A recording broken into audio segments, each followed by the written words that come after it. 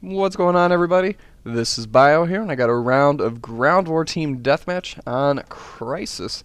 In this game, interestingly enough, I'm going to be using the Enfield. It's not a gun I typically use, but in this game I am pretty early in a Prestige. I think I'm only level 11, so I really don't have too much unlocked just yet. Oh yeah, go Enfield. I'm going to have a red dot sight on that bugger as well.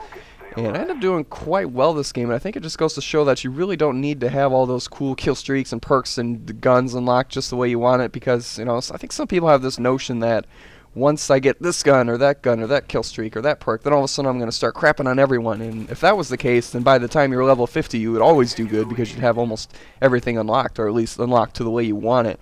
And as you guys know, that's not the case. It's not like, hey, I'm level 50, everybody around me insta-die. You know, that would be pretty sweet, but no. So I think some people are just kind of selling themselves short. They're like, man, I really need that gun with my reticle being that red heart that I just love, or the smiley face and my penis emblem. Man, what am I gonna do without my penis emblem? How am I gonna make this work? So yeah, don't sell yourself short. You can definitely do good right out of the bat, either right at the beginning of Prestige, or right out of maybe your first-time player of the game as well.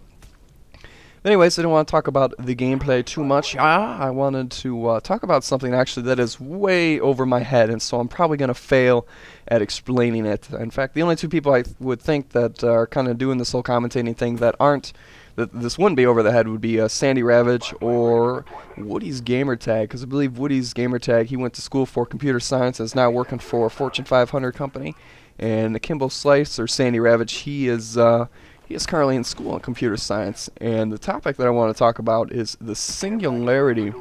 And there's a couple different ways of defining or looking at the singularity. And one way is it is the point at which the human race will merge with technology, and it will create kind of a superhuman.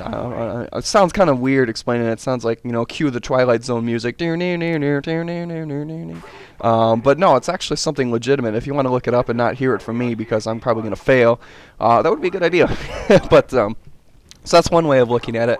Another way of looking at it is the point at which technology will be increasing at such a fast rate that if you were to plot it on a graph, it would look like an exponential curve, and it would be like at the very top of the graph where the curve is like increasing at infinity per unit of time. And I probably just lost a few people there. So I don't know how to describe it. It's just like, let me break it down. So you guys have heard the expression that technology doubles every 18 months, or at least that's how I've always heard it. And while it may have been the case when I heard it, it's probably a little faster now. It's probably doubling every 17 months, and eventually it'll be 16 months, 15 months, 14 months. Skip ahead 20 years, you'll be down to 1 month, 10 days, 1 day, 1 hour, 10 seconds. So obviously at that point you're like, no way, technology can't double that fast. And you're probably right, it probably won't get to that point. The singularity will probably happen sometime around there, but a little bit before then. I mean, that would be incredibly fast. Eventually we'll be down to nanoseconds. Whoa, brain just exploded. But yeah, so that's kind of the way of looking at it. So the rate at which technology is increasing is increasing. It's getting faster, faster. In essence, I'm talking kind of Calculus 1 here in a derivative, if any of you have taken Calc 1. But yeah, so that's another way of looking at it. And one kind of crazy way for some people looking at it, it's kind of like a doomsday scenario. But I won't go into too much detail on that. Like I said, you can just look all this stuff up, because like I said, I'm going to fail. But anyways, like I said, it's the point at which the human race is going to merge with technology. So, I mean, we have it nowadays where you can take, like, personality tests, and they can take your genes, and they can, like, put it into data form. But imagine actually being able to transfer your consciousness, you yourself, into data form, or a machine, or I don't even know exactly what they want to transfer it into, but some kind of electronical I am educated electronic form. So it's kind of funny. It's like something out of the Matrix. I'm picturing this scene where Morpheus is talking to Neo about like how machines are trying to transform us into batteries, and he holds up that like little 9-volt or 8-volt battery or whatever. And I'm just imagining, instead of it being a battery, being a flash drive, and that's us. We are trying to transform ourselves into this. Which may not be too far from the truth. But like I said, I don't exactly know what's gonna go on here, but that kind of begs the question of, if we can transform ourselves into kind of data form or electronic form, can we live forever? Can we, escape the confines of our limited body?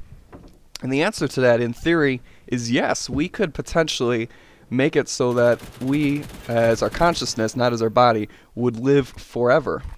And so that opens up a whole slew of other questions, other problems, and actually solves a couple problems right off the bat. I mean, obviously, dying would be gone, at least, you know, from old age and disease and that kind of stuff. But, I mean, you'd have a completely different set of problems, like computer viruses would now be human viruses in a way. Like I said, I don't even know exactly what I'm talking about. I'm just kind of thinking of what could happen, the what could be's kind of thing.